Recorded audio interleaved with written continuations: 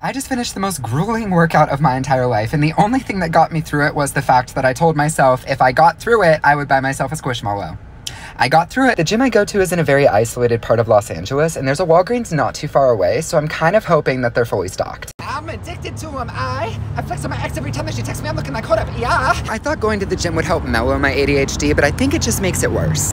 Bonjour! Well, that was a wee bit awkward. There was a security guard right at the entrance. I'm gonna try and maintain an inside voice, but they have the cutest Squishmallows. It's Bing Bong, but it's gay, so it's Ging Gong. They got Yamas. Happy Yama, sad Yama, mentally disturbed Yama. I think I found the one. This is take home to mom material. Ladies and gentlemen, Getch, aka Gay Stitch.